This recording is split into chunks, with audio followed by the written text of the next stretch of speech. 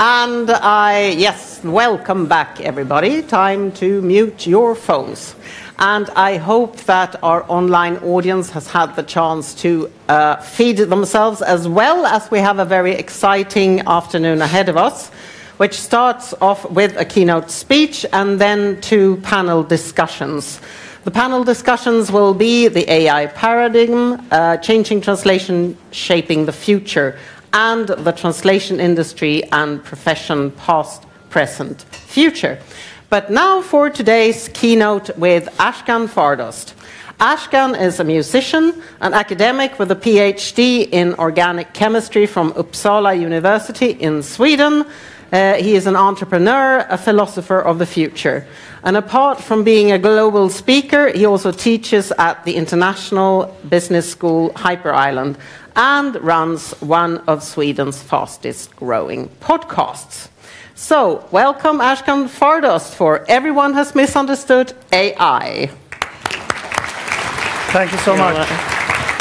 Thanks so much for the lovely introduction, Anna, and thanks for having me here today. I'm honored to be here.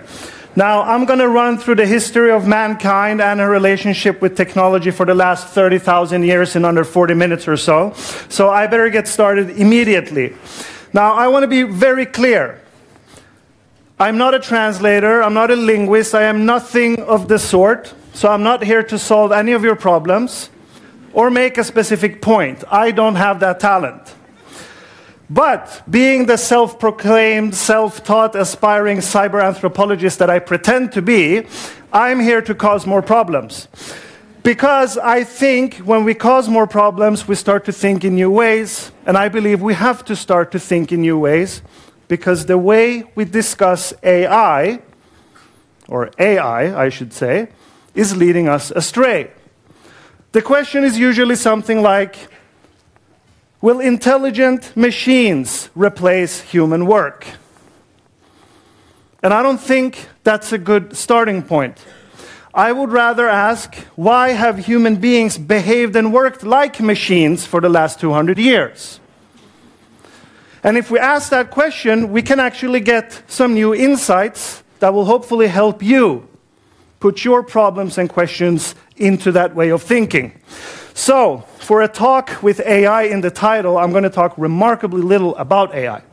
That's not the point. It's been covered yesterday, it's been covered this morning, it's going to be covered tomorrow as well. It's been covered on YouTube. We kind of know what it is, technically speaking. So that's not what I'm going to do. I would like to provide context, or rather put AI in a radically new context. And in that way, hopefully, help us start to think in a new way. And I'm going to do this by going through 3 epochs that I believe are the most important epochs in human history. Happened 3 times, it's very rare. And I'm going to argue that we're entering a 4th epoch right now as we speak. And it's in this light that I believe we must examine AI. Now, I would kindly like to ask you to look around in this room, in every direction possible from where you're sitting, or if you're sitting at home or at the office watching online, look around the room and try to point at something in this room that is so-called natural. Except for your human bodies. Yeah, some of you are pointing to the light. Yeah, light from the outside. But the light from the outside is filtered by the glass, so a lot of the UV rays go away. It's artificial light. Plants don't grow like that in nature. That's a human-made plant.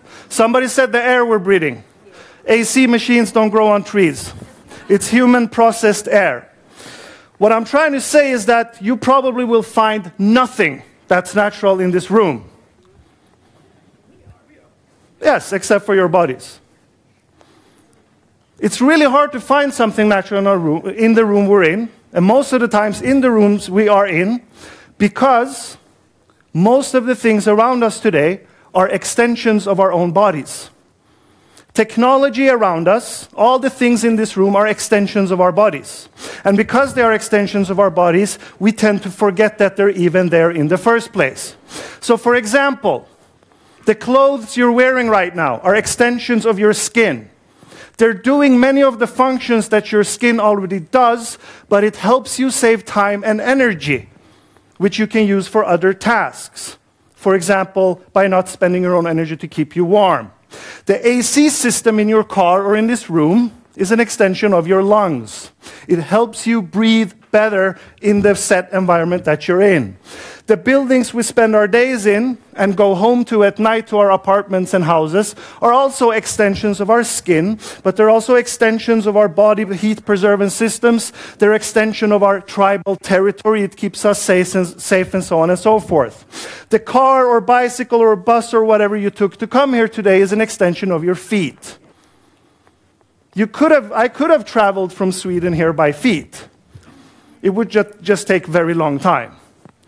So it's an extension of your feet. The stove top in your kitchen is an extension of your gut. It chews the food for you. So you can save a lot of energy in your gut and intestinal system, and then that energy can go somewhere else. Maybe to our brains, so we can think in new ways. So in contrast to the chimps, we don't have to spend 6 hours a day to chew raw vegetables. That's what a chimp does. If we had to do that, we wouldn't have time to build civilization. So this is what we humans do. Our biological niche is that we don't have a niche. We're experts at coming to a new environment, and we start feeling things that are uncomfortable. It's too cold, it's too windy. So then we start to extend our bodies, and our bodily extensions, that's what technology is, become part of the environment. That's what we humans do. Put human beings anywhere on the planet, most of the time they'll figure out a way to extend their bodies and transform the environment so that it suits their way of living better. You can barely find a single example in archaeology where you find a human being without some kind of trace of some body extension being involved there.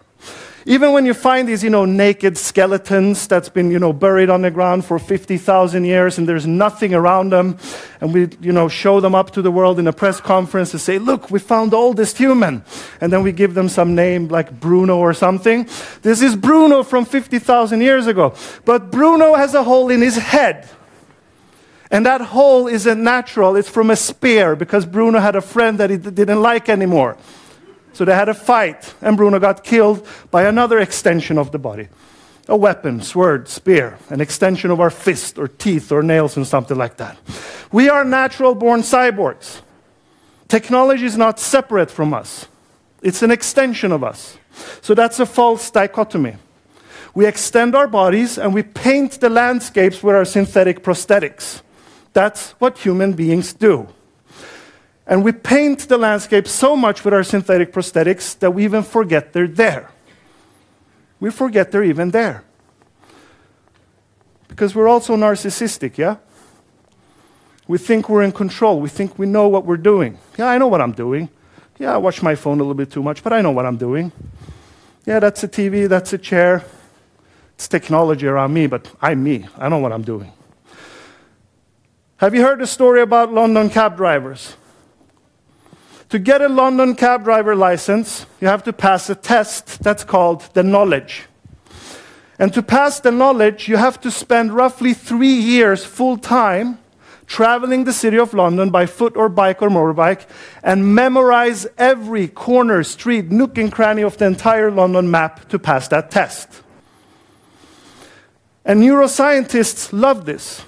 When they figured this out, they asked a bunch of cab drivers to do an experiment before they started their studies and after they were completed with their studies. And they scanned their brains and found that people who spend 3 years traveling and exploring the city of London and try to memorize every part of the city, a special part of their brain starts to grow. The hippocampus takes care of spatial memory. So the brain starts to reconnect and reshape itself depending on the environment that it's in. It's called neuroplasticity. We've known this for a while now. So imagine if 3 years of studying a map does this to your brain. Imagine what the technological environments we've painted our surroundings with do to our brains since childhood till adulthood. Now here's something important to accept. It might be hard to accept. But we human beings, we don't change. our DNA, our biological machinery that we have, it's roughly the same as people, let's say, 20,000 years ago. Evolution in biology is too slow. There's been some changes, metabolism and things like that, but in general, we don't change that much. We like to think that we change. We've convinced ourselves of this idea that we humans of the modern day and age were much better than humans before, yeah? We have better morals and ethics. We have democracy and human rights and philosophy and science. Surely we have developed. If that's the case, if I go to Google Trends and see what people search for, because I don't listen to what people say they do. People usually lie. I look at what they actually do. And thanks to Google and all the data we have, we can now figure out what people think. Because what you put in this Google search box reveals what you really think about. Because you think nobody's there. But I'm there. I'm looking. So on Google, people searching for philosophy, democracy, human rights, science, and all these things are all in the bottom.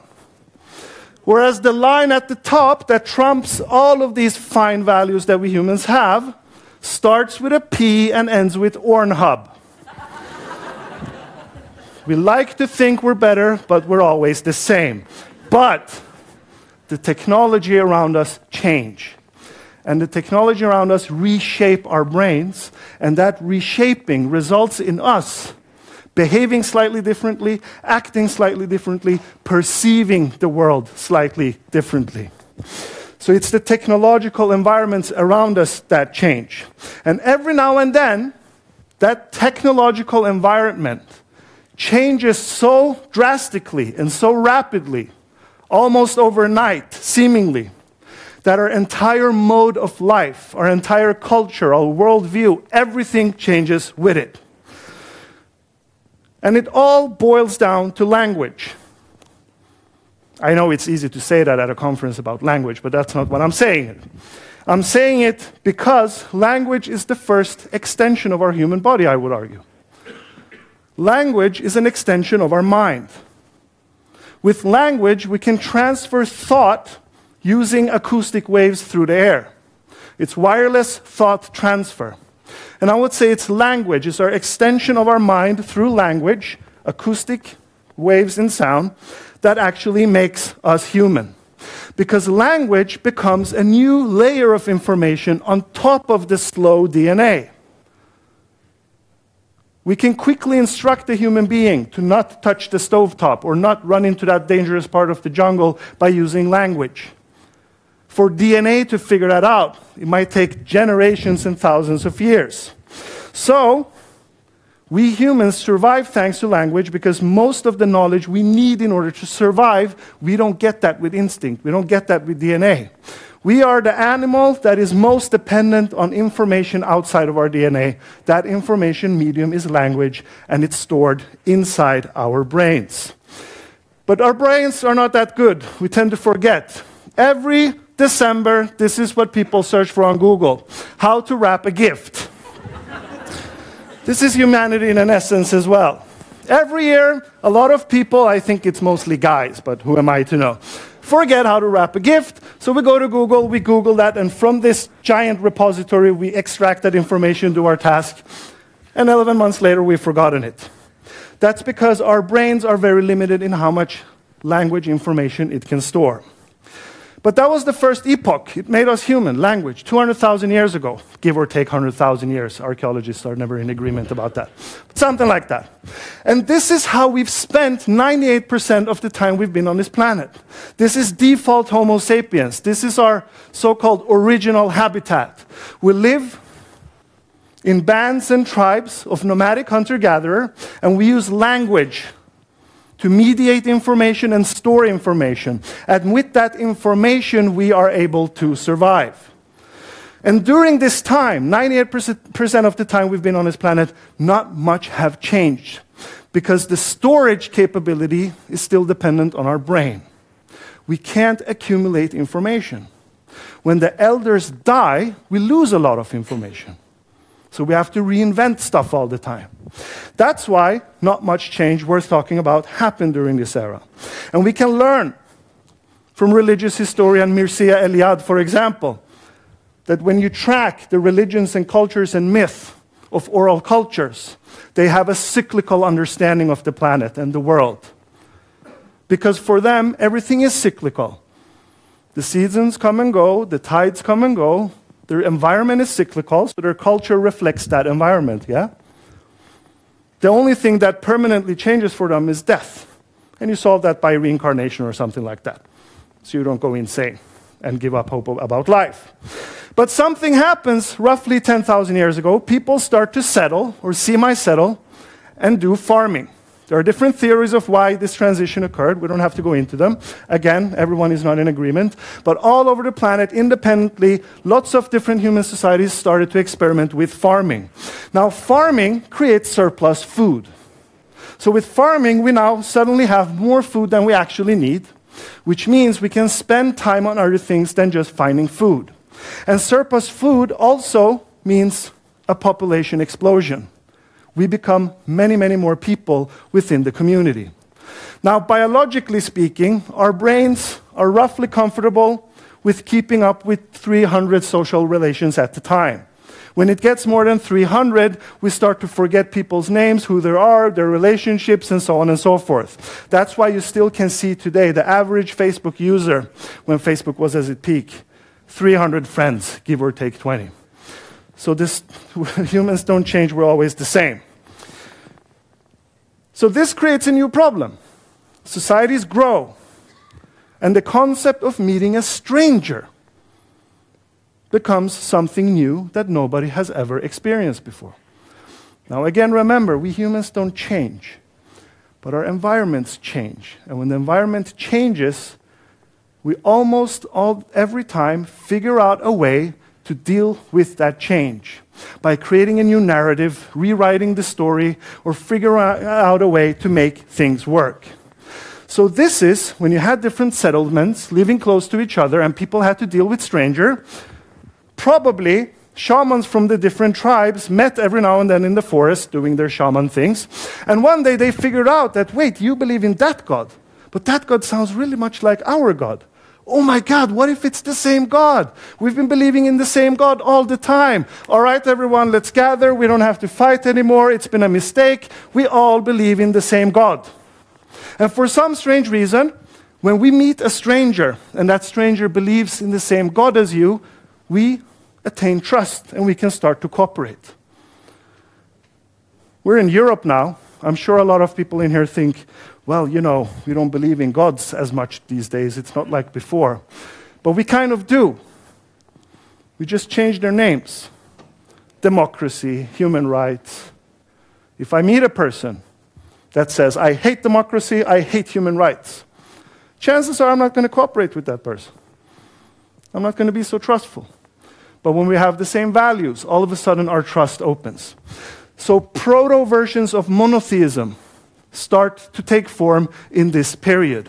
And with monotheism in place, societies become stable, and since we're semi-settled, we're sedentary, we don't have to run around all the time, we can start to collect a lot of interesting materials that we find in the forest and bring it back home to the settlement and experiment with that material on our free time, which means we open up the possibilities for inventing really new cool stuff. And this is when we invent the first information technology that lives outside of our brain, which is written language.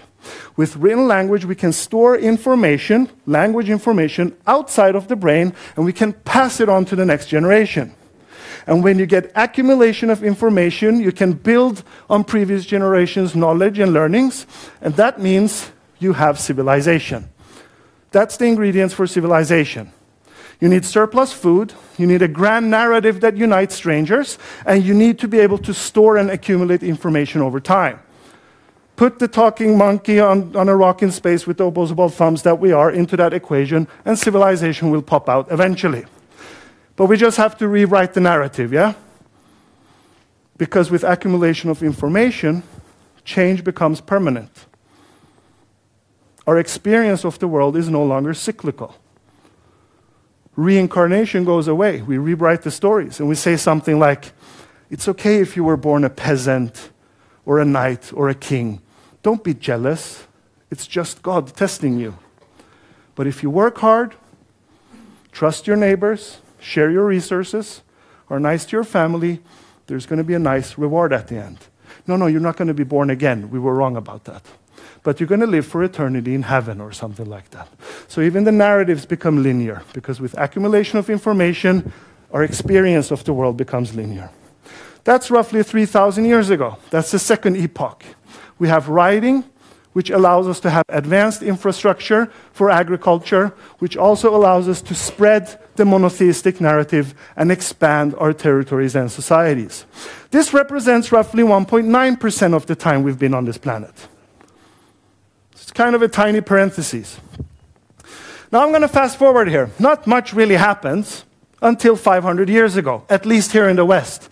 Because 500 years ago, a new information technology knocks at the door, and today we call it the printing press. And the first figure who figured out that you can use the printing press to cause really new fun problems was, of course, Martin Luther. Martin Luther realized that with the printing press, I can actually distribute information about the narrative and the way the society is supposed to work without asking for permission from the gatekeepers, which were the Catholic Church. Martin Luther realized that print is a mass medium. You can communicate to a mass without asking for permission. So he realized he can take his radical new idea, which was to challenge the status of the Pope, and he could bypass all the traditional gatekeepers. And Martin Luther, when you read the biographies about him, my sense is that he was kind of a boring guy, very angry and wanted to control everything and was pissed off all the time. But he was also a genius design thinker and entrepreneur, because he wrote his text in German instead of Latin. Revolutionary thing to do, because he thought, why should I write in some weird language that only some bearded guys in the church tower understand? I'm going to go with pure folksy German, talk to everyone directly. I don't want some middle hands distorting my message. And he wrote short texts on purpose, because a short text you can spread over lunch or dinner. You don't have to spend 5 years at a monastery to figure out what the dude has to say. And a short text fits on one sheet of paper, which means you bring down the cost of distribution, plus you can fold the sheet of paper into a tiny pamphlet and secretly spread it to the next person on the street. What I'm trying to say is that Martin Luther basically invented the concept of Twitter, but in an analog format 500 years ago. And his tweet was, of course, the following. Sure, of course I'll do what God says, but who the hell is this Pope guy telling me how to communicate with God? My relationship with God is mine and God alone. The Pope has nothing to do with this. And people liked the idea. He started to get retweets, went viral, and the rest is history. The same printing press allowed a new group of citizens who happened to be at the right place at the right time. We call them the merchants in the history books. And with these printing press products, they could quickly spread information about where there are resources, raw materials, market prices, and so on and so forth. And with the same printing press, we could also distribute information about how to build better tools, better machines, better ships. So the merchants stepped on these new ships, traveled to faraway lands, and figure out that if we find a nice resource over here, where supply is high, and we transfer it to where supply is low, but demand is high, we can make shitloads of money. Which means eventually we can make more money than the landlords who are at the top of the food chain. I'm going to fast forward. This culminates in the French Revolution, which lays the foundation for the society we all have sprung out of today. We have a justice system, democracy, human rights. And again, the environment changes. It's no longer written language, where a bunch of scribes and priests guard this sacred technology, and the people have to follow. Now it's the printing press that dictates the rules. So we have to rewrite the narrative. When Martin Luther started his revolt against the Pope, and further development continued, and people could spread new information and question things, people started questioning God. But we still need people to cooperate. So we exchanged God for the individual. We said, no, you're in charge. You're the God now. You're in the center of the universe. But if you work hard and pay your taxes and follow the law, there's going to be a huge reward at the end. It's not called heaven anymore. We were wrong about that. It's called self-realization. If you study hard, work hard, do something nice with your life, one day you're going to wake up and be self-realized. Have you met any self-realized people before? That's how it works. Every country has their own version. In Sweden, the story goes, if you work hard, pay taxes, follow the law, at the end of your life, you will get a Volvo, a villa, and a dog, and you get free pension and healthcare so you can die in peace. In the US, you have the American dream. Anyone who works hard and pays taxes and follows the law can become president. Doesn't matter where you're from, where your creed is, and so on and so forth, right? So that's how it works. And then we come home from work and we pray to our new gods and mimic them and talk like them and dress like them. Humans never change. That was the third epoch 500 years ago. And this represents roughly 0.1% of the time we've been on this planet. It's barely a blink of an eye. And we're sitting here and assuming that this is the natural order of things. Isn't it a profound fact that all the raw materials you need to create vaccines, antibiotics, laptops, airplanes, and every other piece of technological marvel we have around us, all the raw material we need to build these things have been here all along. The only thing that prevented people 30,000 years ago, let's say, to turn these raw materials into laptops and airplanes was a lack of information. They simply didn't know how to inform, put into shape the raw materials to get something new. That's the only thing that stood between them and the world we have today. Humans never change, but the technological environments around us change all the time. And sometimes they change drastically, and our entire culture and worldview and mode of life changes with it. And we usually become blind to the technologies that affect us the most. So if I ask you, which technology pervades your life and environment more than any other extension? Which technology is it? That has pervaded and been present and all around you for all of your life. Which technology is that? Electricity is one of them, yes. But they're usually in the background doing their thing, yeah? You don't sit and watch the electrical cables, I hope.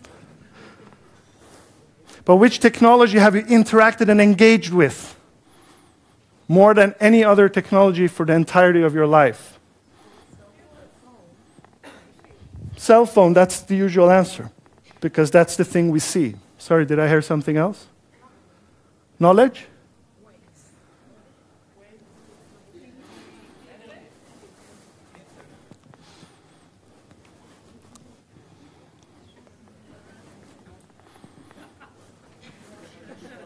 They're all over the place all the time. When you're looking at your phone, they're there. When you're looking at the TV, they show up. Everywhere you go, they're all around you. Now, this is the interesting part. The Roman alphabet, derived from the Phoenician alphabet, is very unique in the plethora of scripts that we have around the world from different cultures. It's unique in the sense that it's a script that breaks language down into extremely abstract building blocks that mean nothing on their own. The letter B doesn't mean eagle flying over ocean. It just represents the meaningless sound of B.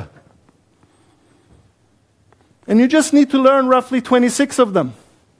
And with those 26 pieces of Lego, abstract building blocks that don't mean anything on their own, with these 26 building blocks, you can create any word in any language that has ever existed and will exist. I can't take Chinese script and turn it into a Swedish word, because Chinese script doesn't represent sound, it represents concept. It's not fully abstracted.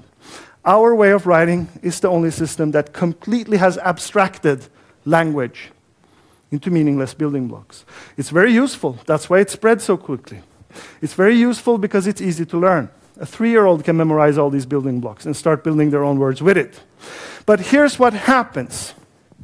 What happens is that we can see today, when we put people in MRI machines and start analyzing their brains, people who have only been exposed to a phonetic script, their brain fires completely differently when they perceive things, when they solve problems, when they do tasks, than a person who has never been exposed to the alphabetic script. The differences are remarkable. Just like spending so much time analyzing the streets of London makes your hippocampus grow, exposing yourself to these abstract building blocks starts to strengthen another set of connections in your brain. First of all, you use your eyes to scan these sequential lines of abstract building blocks. You use your eyes. So when you use your eyes in this way, looking for fine shapes and lines that intersect with each other, certain pathways in your brain start to get strengthened. And when they get strengthened, they start to spread to other parts of the brain, which means your perception starts to prefer to view the world according to how the eyes like to view the world. Have you noticed that our visual sense is the only sense that has a perspective? It's roughly 114 degrees. Our ears don't have perspective. You're always in the center of a periphery, yeah? But our eyes, our vision has a perspective. Our eyes need linearity. Everything needs a beginning and an end. If a horse would just show up all of a sudden on this stage, you would have think you've gone mad. At least the horse has to come in from somewhere, yeah? And if it would just vanish like that, you would also think you've gone mad. It has to at least exit the room. Everything needs a beginning and an end. Our eyes see isolated objects. It doesn't see wholes. It tries to find objects to isolate. That's how it views the world. And again, it's the only sense that has a point and perspective. So what happens is, when we spend a lot of our time since childhood using our eyes to scan sequential lines of abstract building blocks, and that set of sequential abstract building blocks becomes the way we communicate, the way we transmit language. This sets in motion different neuroplastic events happening inside your brain, which at the end of the day results in what neuropsychiatrist Jean-Michel Augurlian calls the rational brain. The circuitry in your brain that handles logic, sequences, abstractions, analytical tasks, breaking things down into parts, rebuilding a model out of those parts, and this part of the brain also loves order. See? These faculties get strengthened, and we start to make it a habit. This is the way we start to view the world. I don't think it's a coincidence that the idea that the universe, the cosmos, must be made out of tiny little building blocks, and if you put them together the right way, you can create whatever kind of matter you want. Democritus is one of the first generation of thinkers who were exposed to a phonetic alphabet. I don't think it's a coincidence that the idea that form and shape can be abstracted to a set of geometrical building blocks that you can put together to create any form you want comes from Euclid, who's also one of the first generations of thinkers who were exposed to the phonetic alphabet. I don't think it's a coincidence that the idea of Western logic, where you can take different building blocks of truth and put them in a correct sequence and create new truths, comes from a person who is among the first generation of thinkers who is exposed to a fully fledged phonetic alphabet. And when the printing press arrives, all of a sudden millions of people can afford to buy written books. So now you have millions of people, not just the philosopher elites and so on and so forth. Regular people now sit hour after hour scanning lines of sequential abstract building blocks. So I don't think it's a coincidence that all the ideas that follow from that is that we start to abstract things even more. The idea of taking human society and pretending it's made up of indivisible tiny little units we call individuals. Individual means indivisible, yeah? So it's an atomification of the human being. Comes from Descartes. And he also abstracted motion into an XYZ plane that we use for math today. I don't think it's a coincidence that we have thinkers like Isaac Newton, who rewrites the functioning of cosmos into this mechanical, linear, sequential clockwork. Western civilization is a visual, rational folk. That's how we perceive the world. This is what our technological environment is doing to us. This is not critique. I'm very happy that we have vaccines and laptops and all the other things we enjoy here. It's just an observation. But we are the people who view the world according to the eye. Notice you don't even think twice when I use the word view. I don't think it's a coincidence that all of our metaphors for knowledge and wisdom is based on visual sight. We elucidate, illuminate, and clarify. We don't want to remain in the dark. We want to become enlightened. This is my point of view. Do you see my perspective? It's all over the place. So the industrial era is basically taking this worldview and having machines to transform the world according to that worldview. We put abstract building blocks on a production line, and it can spit out whatever thing you can dream of. And we get the nation state, because you need mass production of books to do mass education, which also becomes a mass production of identities and worldviews. You can't do that without a printing press. So the nation state relies and rests solely on the fact that we have a past with a printing press, who believe we are rational agents on a market, and if we make the right choices in our life, we can become self-realized. So what we do is we break everything down into parts. We put people in departments. We give them job titles, and we say, no, this is your task. You're not allowed to do that. There's another person who does that. And then we print those titles on our LinkedIn cards, and it becomes our identities. And we sit there in these divided departments, do our tiny little tasks all day, and at the end of the line, a product is spit out. We even organize and plan people in a sequential, abstract way. We put people and tasks in Gantt charts in a sequential manner, and we expect things to work smoothly. We want to fit the entire planet into an Excel sheet. This is the peak of breaking things down into building blocks with a sequential linear worldview. I said we're going through a fourth epoch as we speak. We can call it many things, but what it is a digital-electronic-algorithmic network. It's easier to say the internet, but this sounds cooler.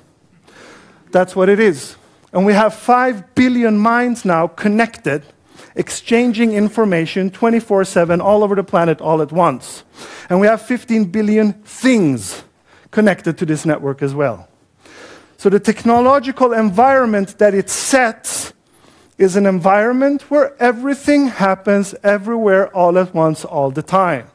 This is the new environment that we're dealing with, but we still have a linear, sequential, abstractifying worldview. And it's going to cause problems. We get burned out, we get angry, we get frustrated. People don't want to hire Gen Z because they're crazy and we don't understand them. So everyone becomes a mass producer of information, which means we can no longer monopolize the narratives of identities and worldview production. So the grand narratives we've built up so far break down into a myriad of different digital tribes online. So what we do is we enter a global digital tribal society, where everything happens everywhere all at once, and the visual, rational mind cannot fully grasp it. I think Wikipedia is an excellent metaphor for how this really works. Wikipedia doesn't have a beginning or an end. There is no order in which you should read Wikipedia. It's just a chaotic network of hyperlinks, and you just jump between them. That's what you do. It reminds us more about how the ear perceives the world. It's non-linear. There's no beginning or an end. You're not looking for a linear cause and effect when you get input in your ears. There are cars passing by outside. Your brain doesn't try to make sense the sound of a car with what's happening in here. Your ears are perfectly capable of handling simultaneity, everything happening everywhere all at once. So this is the environment we're entering. Now, I said I'm going to talk remarkably little about AI.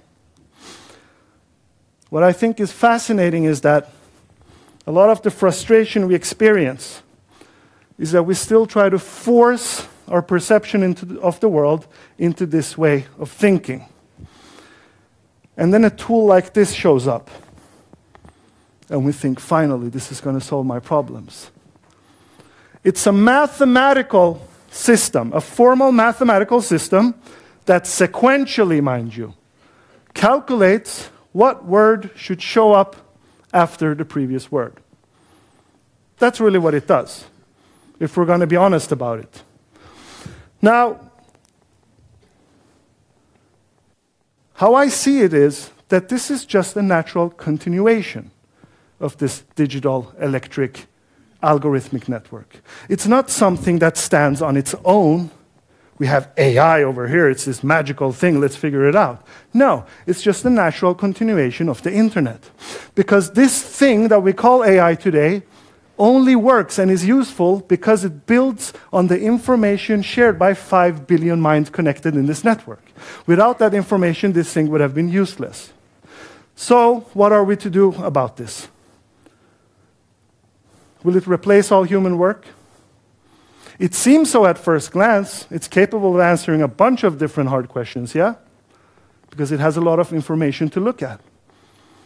But it's always a mirror of what has happened before. It's always just limited to be a mirror, stuck and shackled by information that has been exchanged by other human beings before. How many Ernest Hemingway fans do we have in this room? A few. Now, I think Walter Ong, media theorist, had a prophetic insight when he discovered why he believes Ernest Hemingway had the impact that he had. If you read a passage from, let's say, A Farewell to Arms, he writes, "In the late summer of that year, we lived in a house in a village that looked across the river and the plain to the mountains." He writes indefinite. If you had sent this book back 200 years in time, people would think this guy is crazy.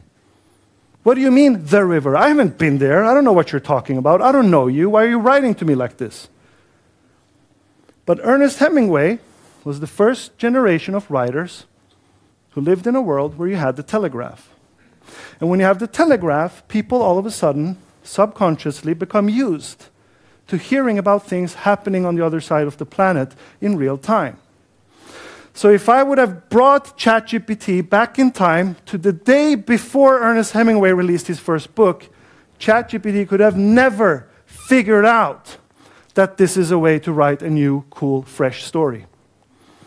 Because you can only feel and sense that you're doing something that you're not supposed to do, but you want to do it anyway. You can't do that with rationality. So, another example that I love is from cognitive linguist George Lakoff, pointing out that the sentence, let's say I drive by my friend's house, he's painting his house. And I ask him, why paint it red? Why not paint it blue? The second line is a negation, but meaning-wise, it's an affirmation. A rational system cannot grasp that. You can't mathematize that. Just like you can't mathematize what Hemingway did. We don't know how to mathematize it. We don't know how to build a formal system for it. In my own culture, where I come from, Iran, there is this game that's called tarof. So if I have friends over, I have to offer them to stay the night. Even though I really don't want to. I want to wake up alone the next day. But I have to do it, and they have to kindly refuse the offer. And then we have to do this back and forth. Sometimes you just do it once, then it's over, thank you, see you tomorrow. Sometimes you have to do 5, 6 rounds. It depends on what we have talked about and how the sentiment has been that night. And a tiny mistake can be devastating. We can't formalize that. We can't mathematize that. All of you have had a teacher that profoundly changed the way you view a subject. We don't know how to create that teacher. We haven't figured out how to mathematize that, how to formalize that. We don't know how it's done.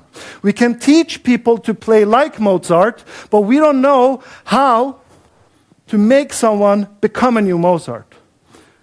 It's not mathematizable. It's not a formal system that can capture it.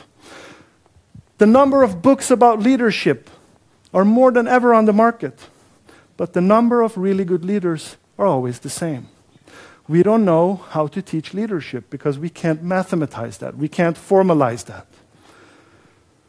So when we're afraid of machines taking over our work, machines can't do half of the things that only we can do.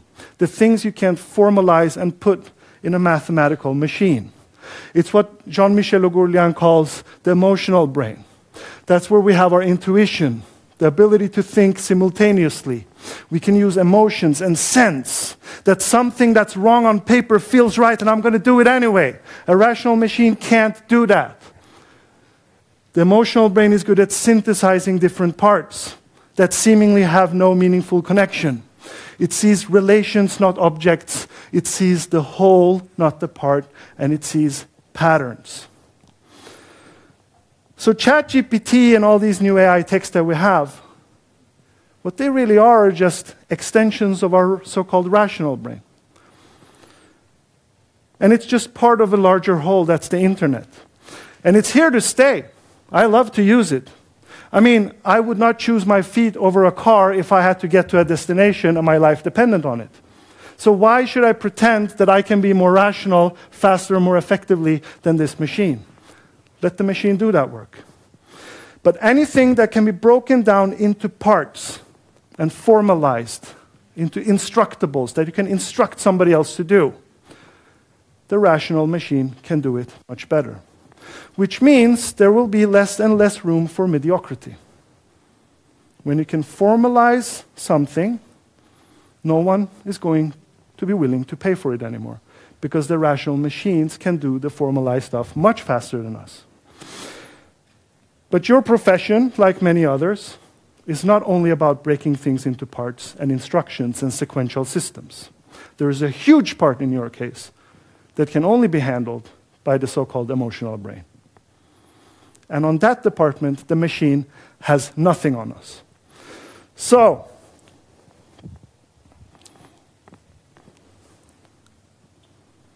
yes, I can use that pause to maybe come on stage with you. yes. Can we do one question, perhaps? Sure. Yes. So we'll take one question from Slido. Yes. If we, so thank you very much. We can have applause to African. Thank you so much. Yes. Thank you. Thanks. Thank you. Thank you very much. Yes. And let's see what we have, the most upvoted Slido question. I'll just switch systems here. Switch.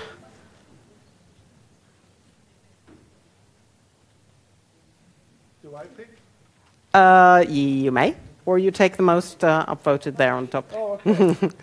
How would the speaker apply or relate the content of his talk to translation profession? I told you in the beginning, I'm not here to solve problems.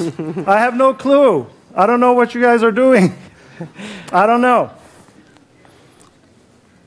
But I think we need to put things in the right context. And 99% of the discussions I see on AI make the false assumption that the world is mathematical and the brain can be broken down by math. There is nothing that guarantees that. There is no evidence that the universe and cosmos is mathematical. Mathematics is a human-invented concept. That doesn't mean the world and cosmos is mathematical. So we have to kill the false assumptions. Okay. Thank you very much. Thank you. My pleasure. Thank you so much. Thank you. Thank you.